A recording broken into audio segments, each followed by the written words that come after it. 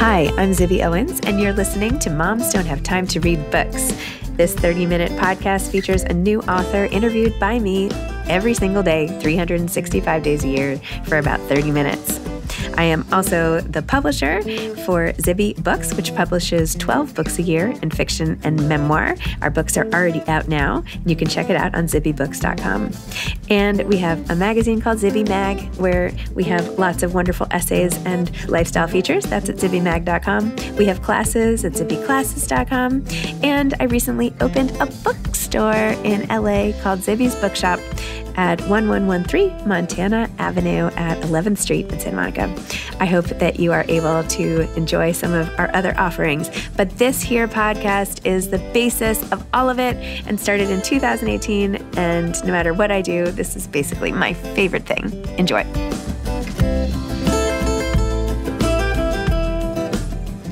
Today's weekend re-release is with Dave Eggers. We're nearing the end of our weekend re-release series, but how can you miss hearing about Dave Eggers from Dave Eggers? So cool. I hope you enjoy our chat together. Dave Eggers is the award-winning and best-selling author of many books, including The Circle, The Monk of Mocha, Her Right Foot, Lifters, and the heartbreaking work of Staggering Genius. He is founder of McSweeney's, an independent publishing company based in San Francisco that produces books, a humor website, and a journal of new writing, McSweeney's Quarterly Concern. Eggers is also the co-founder of 826 Valencia, a youth writing center which has inspired dozens of other centers worldwide. Today we'll be talking about his new children's book, We Became Jaguars, which is amazing. So enjoy my conversation with this literary legend. Welcome, Dave. Thank you so much for coming on Moms Don't Have Time to Read Books. Good to be here. I'm thrilled to talk to you about so much of the amazing work that you do to support other writers, younger writers, and just the amazing philanthropy that you're involved in. But also, We Became Jaguars, your latest children's book, which is just amazing and also a perfect gift for Mother's Day with this whole grandmother, kneeling on the floor, playing games with her grandchild. So maybe we could just talk about this book first and how this book came to be. Well, I don't even know if I have an origin story for this one. This one just sort of came out of the blue, which sometimes happens with picture books in particular. Sometimes it just starts with a phrase, which, like in this case, it was the title. And I just wrote it down. I always start by writing things down on just sheets of copy paper, usually, that I keep all over the house and by the bed. And I just wrote down, We Became Jaguars, and woke up with that next to me by the bed with those words. And then I went from there. What would it be like if, a little boy and his grandmother pretended or actually became jaguars? And I think, I didn't have grandparents who were spry or with us too long when I was a kid. But I do know that, my kids have the benefit of having very active and engaged and incredible grandparents. And the adventures that they go on with them are completely apart from, what the rest of us do as a family. And I think that there's something really sacred and sometimes very mysterious even about those adventures with grandparents. And so this sort of takes that as its starting point. I love that. That's awesome. And also you had this edited by your editors in progress. Tell me a little bit more about the Young Editors Project as part of 826 National and all the other awesome things that you do. Well, this grew out of a little project that we call the Hawkins Project, which is it works with schools and teachers and young authors, and we collaborate with different 826 centers around the country, and then centers that are like we started this center here in San Francisco, where I am right now. I'm across the street from 826 Valencia, which is a writing and tutoring center in the Mission District of San Francisco. And now there's maybe 60 or 70 centers around the world that are kind of based on that model, where you have a whimsical theme. In our case, it's a pirate store, so the whole place looks like a pirate ship and a pirate store. And then it's sort of a mysterious front for a writing and tutoring center that supports writers as young as 6. And so at one point, I would read works in progress to kids for the last, 10, 15 years. And then we decided to make it a little bit more of a formal, it's not formal, but more of a expanded program that we call the Young Editors Project. And so a lot of other picture book writers like Sean Harris and Mac Barnett and Bethany Murguia and have, they give manuscripts in progress to us that we then send to teachers and classrooms around the country and around the world. And then the kids in the class will comment and say, oh, I really like this, or I wish there was more of that. The comments are always very generous and, encouraging. They're very forgiving and enthusiastic editors. And then every so often they'll say, what about this? Have you ever thought about that? And sometimes these suggestions end up helping the authors with the next draft or with the final draft. And I just like that. I don't know about you, but as a kid, you grow up assuming that all authors lived hundreds of years ago and that you'd never encounter one in the real world. But when I was a kid, I got to meet Gwendolyn Brooks, who was the poet laureate at the time. And she, I grew up in Illinois. She was a well-known author from Chicago. And to see that she was a living person who was also in our textbooks and everything, it meant a lot, and kind of collapsed that space between being a young kid and then also thinking like, oh, there's actually authors in the world that are, visible and reachable and engaged. And so this is a way where kids can feel part of the process and get in touch a little bit with authors that they might know. And then their names are always included in the book that they advised on. And so we're hoping to keep expanding the program and make it sort of a staple of a lot of picture books, that each one of them might have 15, 20 names of young editors who helped bring that book to fruition. Wow. That must just be the most amazing feeling for those kids to see their names in there. I saw the long list at the end, and it's just the coolest how much you're changing their lives and their point of view.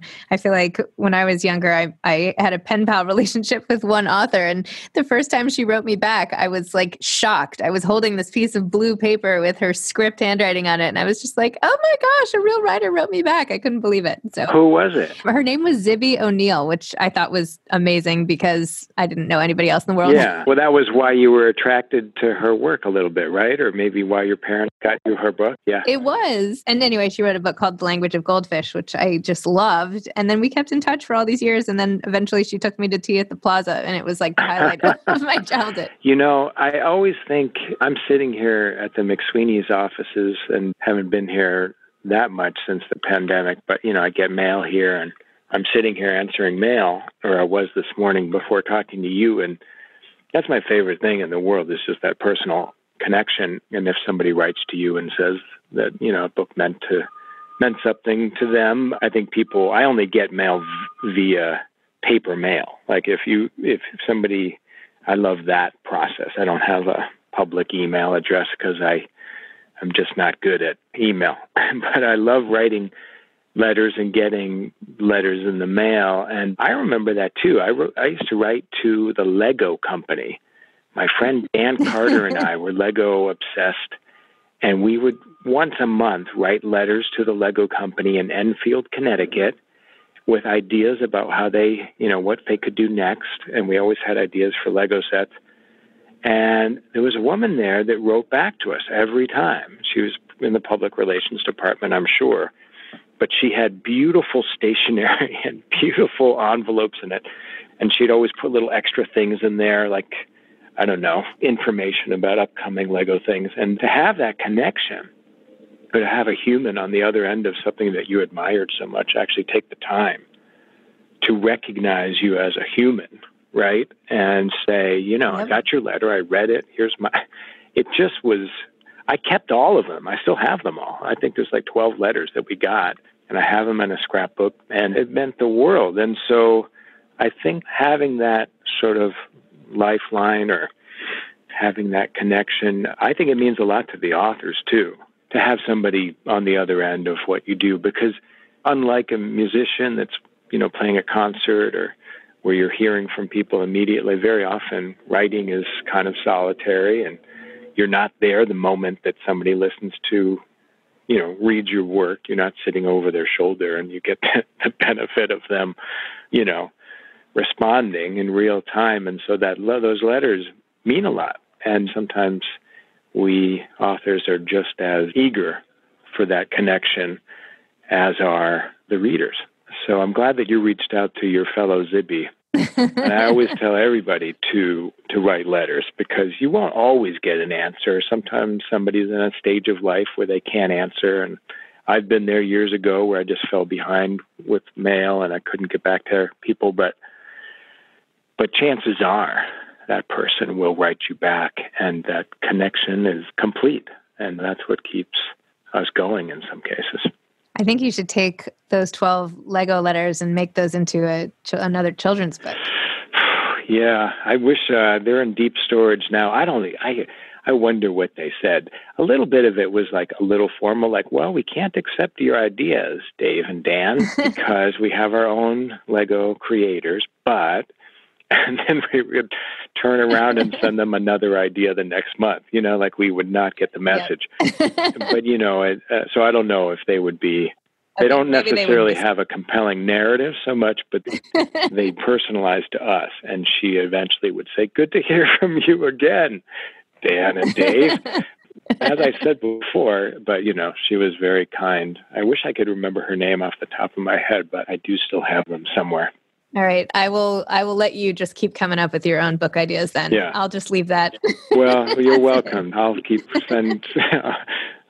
listening and take that into consideration, Zibby. Thank you very much. Anytime. Speaking of coming up with ideas, you have written so many books and children, like so many things. You've started McSweeney's to help, and other people have written things, and you have ideas all the time. And yes, your scraps of paper and what you said earlier is part of the process. But what else helps you come up with the ideas and decide which ones are worth your time pursuing? Well, I'll stick with picture books for now. What's funny is it is a process where, and I know that a lot of your listeners probably have picture books in mind. And a good friend of mine, I went to high school with a writer named Amy Krauss Rosenthal, who passed away a few years ago. But we went to high school together, and then I think her kids were teenagers, and we used to publish her at an old magazine called Might Magazine. So I've been a fan of her work forever since we were in our 20s together. And then a little later on, she started writing picture books. And she was just so gifted at it, and she's written so many classics, and they have, obviously reached a really wide audience. Still, I remember picking her brain about it because after she had published a number of books, and I always wanted to write picture books. And when she was out in San Francisco one time, we took a long walk, and I was like, so how do you do this? And who do you reach out to? And and she really clarified that a lot of it is like that alchemy between your idea, how it comes together on the page, how an agent might respond to it, and then how a publisher and an editor at that publisher responds to it. And anyone that's aspiring to write a book has to realize that it's a very human process every step of the way. And I've written picture books that no editors responded to. And that's because it's a very particular alchemy. I might think it's, really good idea, but then the editor has her particular taste and things that, my editors are all women. And so I'm just thinking of Taylor Norman, who edits my books at Chronicle, and Andrea Cooper, who's at Little Brown. And, I might send them something and they say, oh, this is for me, or this isn't for me, or this still needs work, or they'll gently somehow indicate it doesn't have merit. And I think that as long as you realize that it really is a personal and idiosyncratic process, that you have to perfectly match up, that idea with the execution, with the editor, And when it all comes together, something really nice can happen. And in this case, Taylor Norman, my editor at Chronicle, really liked We Became Jaguars. And then she helps improve it and shape it. And then we find an artist, in this case, Woodrow White, who had not illustrated a picture book before. He was just a fine artist that I loved his work when I'd seen it online. And we asked him if he'd ever considered doing it. And he took it on and then just made this gorgeous bunch of illustrations. And I think I always just want to, because I've been on the publishing side for so long, I always want to tell people that you have to be really patient, you have to be very flexible, and you really have to be very understanding that the people that are on the other end, on the publishing side, on the agent side, they're all humans, and they're all really busy. They're all trying to put out books, and it's not like a Kinko's service, You send in your manuscript and you get a book back in 2 days, and they should know or immediately respond to whatever you think is a finished product. I think it's much more idiosyncratic and much more personal than people often imagine. Does that make sense? Of course. Yeah, I think the acceptance of different projects obviously is personal and has so many factors. Whereas if you're the person writing it, all you're thinking about is your creation, right? You don't realize that the person might have 70 different picture books sitting in front of them and they've already committed to these and, they have to rush home for this. And, yes, of course. I think it's so much in life. You don't realize what's going on the other end of your hopes and dreams. Yeah, I feel like more so than in a lot of fields, I don't know if the submitter always understands that the person on the other side is almost in the exact same spot. They're sitting at home, they've got a tall stack of manuscripts. They can only publish probably 8 books a year, or 12 or whatever. And they've got 1,000 options, to do it. And so in the picture book realm, because they don't, I don't know, I have far more ideas than ever get to print. And it's up to the editors to sort of help sort out and find the best ones and save me from my bad ideas, I think, which is a personal, I have a lot of gratitude toward them for gently helping sift through and find the ones that are worthy. Well, I feel like it will make other people feel better to know that even your ideas get passed on occasionally and that perhaps it's not just them being rejected. More than occasionally, I'd say 2/3 of the picture book notions I have are passed on for sure. And then there's the ones that sometimes you're just looking for somebody to, you might take it 80% of the way and you say, what do you think of this so far? And if there's polite silence, then that maybe you could direct your energy somewhere else. And so to me, to finish something, I usually need somebody's enthusiasm a little bit. And so those last, bunch of drafts it becomes more fun and more easy to do it when you have somebody on the receiving end who's ready for it and has already expressed some kind of affection for it and can urge you over the finish line, I guess. I actually have a picture book coming out from Penguin Random House next year. I'm very excited. It's called Princess Charming. Oh, good. Yeah, congratulations. Isn't it a fun process, especially when the illustrator starts sending you art back? Yes, it's the coolest. You can only compare it to sort of Christmas morning or your birthday or whatever holiday is meaningful to you, because it's just when you open that email and you see, some new creation based on your words, it's just indescribable, don't you think? Yeah. Have they already started illustrating yours? They have, and I got 2 of the character drawings, and I was so excited. I printed them out, and I gave copies I have 4 kids, so I printed them out, 1 for each kid, and everybody was running around holding the copies. That's so great. Really How old are your kids? 6, 7, and then I have twins that are almost 14. They're 13. Wow. Yeah. Wow, what fun for them, right? Yes. I always included, I always picked my kids' brains and had them read early drafts.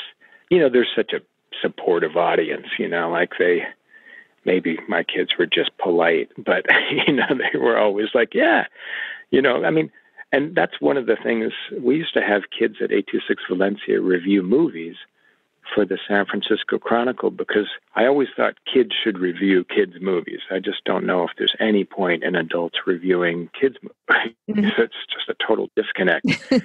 And these kids would come in after school here to get, to do writing and tutoring, and then we would send them to screenings of movies that they would get to see with their families for free. And then the Chronicle would run 5, 6 of these reviews together. And they were all uniformly glowing, because they'd seen the movie for free with their family. They get to see it before other people. And generally speaking, kids are just so full of wonder and awe and enthusiasm for everything that they are sort of, in a way, the best audience, because they're like, whatever movie that we think isn't the best kids movie ever, they think is the best movie that was ever made, which is always the last movie they saw was pretty much the best movie ever made. And so I think there's something about their unbridled and unsullied enthusiasm that I think authors should avail themselves of. And if you're not sure about something, showing it to kids, I think will give you that shot in the arm. I don't know if you find that to be the same thing with yours. I think focus groups are always a good idea. Yeah. Especially focus groups at home where they count on you for food and shelter. So there's like an exchange there that they know that if they don't support mom's book, maybe they don't eat. Yeah. I should really That's just a joke. Tie it to the allocation of Robux, which is sort of, sweeping the family at the moment. Robux? What are Robux? Oh my gosh. So Roblox is this online video game thing where it's almost like it has a ton of games under the banner of Roblox, and you can pick which ones you want, and you have your own person who's your character, and it's essentially like virtual reality of sorts. Like you're walking through and you can see your friends who are also, so if my 2 kids are on 2 iPads, they meet up in the game with their little personas. Oh, right. Okay. Yeah, actually, this is sounding familiar. The company actually just went public last week, and I was like looking at the newspaper, and there was this full-page ad about like, congratulations on Roblox going public. And I was like, you're kidding. Like my whole life is Roblox. So anyway, but yeah, this is why my kids don't read enough, clearly. But anyway. Well, it's a weird time. I hope when the pandemic's over, we can sort of get back to a little bit more of a balance where they're not required to be on screens as much as they are right now. Yeah, that would be nice. But it's the only way, obviously, right now. And teachers have done an incredible job of, re-engineering everything to work through screens. But I do feel like it's out of balance for sure. The kids are sort of required to sit in one place and be on screens for so much of the day. And I hope that when it's over, we can recalibrate and make sure that they have enough quiet time away from screens to be able to find that sort of peace of mind that you need to be able to sit quietly with a book. And I grew up in a house where we had the TV on probably 16 hours a day. And so it does alter the mind, especially a growing mind. And so I was only able to read if I was really isolated for a while.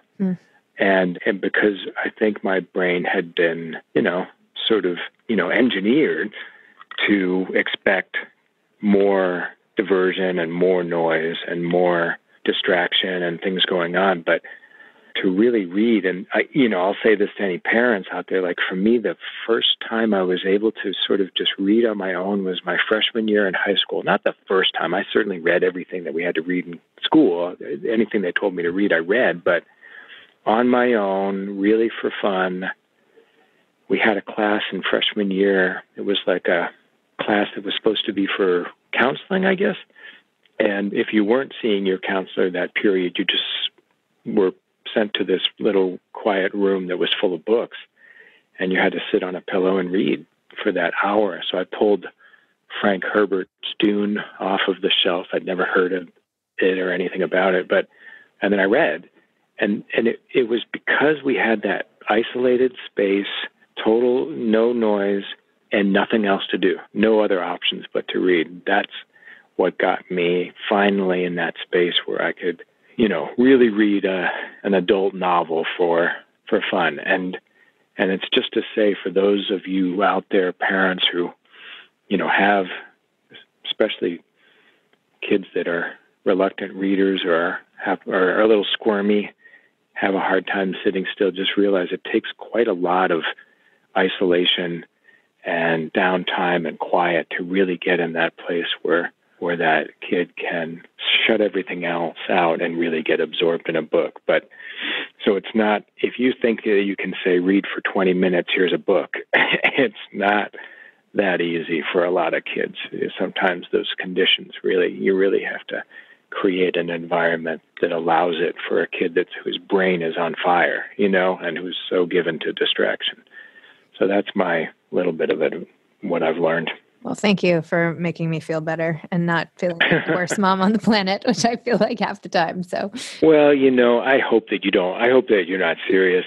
No, I'm not. I'm not. I'm just kidding. Yeah, we can never judge ourselves when we're doing everything we can, especially right now. I feel like it's been such a weird time, and it'll be a decade before we realize how weird it's been for the kids. But when they start writing about it in their college creative writing papers and things like that. But I do feel like parents, modeling that behavior, having a reading hour or reading 90 minutes at home or reading out loud. Mm-hmm.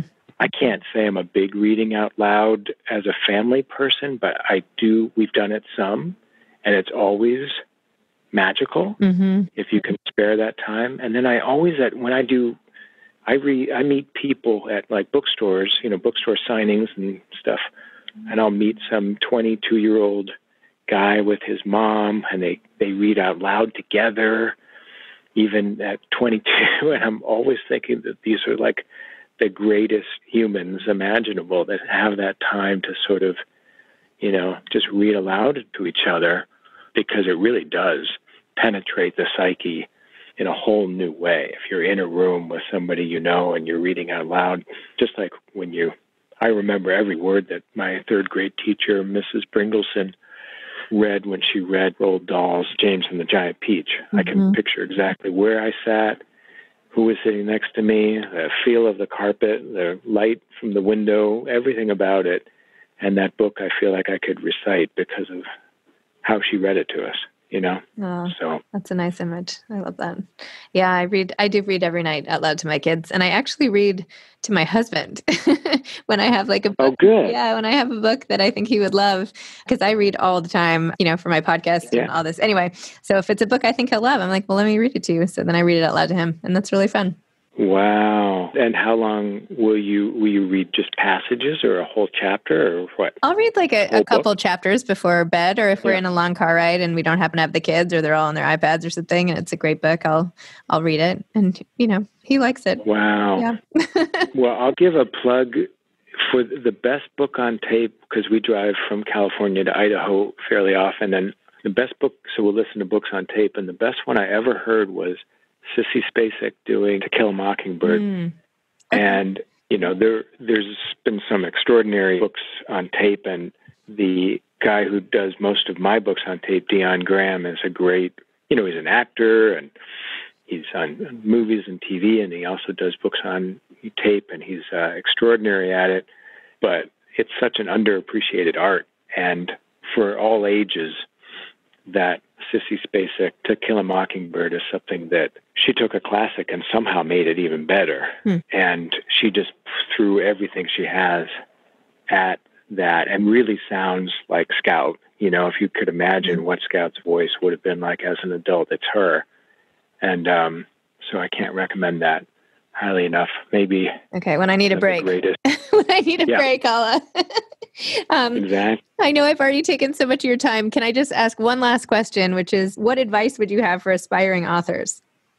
I would get yourself in a writing group before almost anything else, because you need peer editing. You need people to bounce ideas off and say, how is this reading? And I'm a pretty obsessive editor and a seeker of editing.